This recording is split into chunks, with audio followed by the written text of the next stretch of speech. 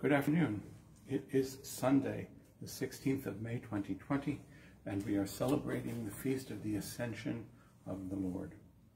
The actual day is Ascension Thursday, which was a few days ago, but many churches have decided to move the observance of this festival to the Sunday following.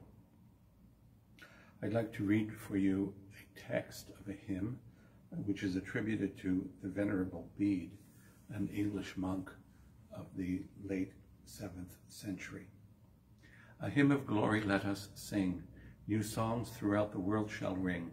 Christ, by a road before untrod, ascends unto the throne of God.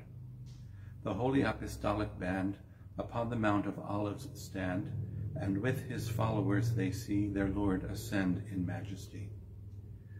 To all the shining angels cry, why stand and gaze up to the sky? This is the Savior, thus they say. This is his glorious triumph day.